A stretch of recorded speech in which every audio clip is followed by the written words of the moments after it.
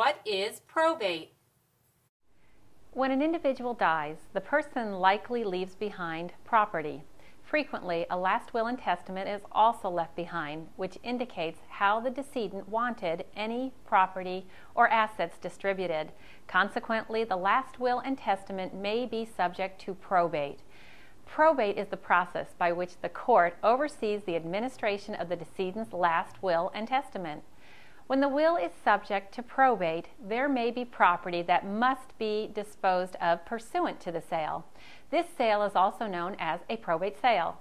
Sometimes a probate sale is necessary in order for the estate to get money to pay off debts of the decedent, while in other instances the sale may be done simply to liquidate assets of the estate. The process involves having a personal representative appointed, such as an executor or administrator.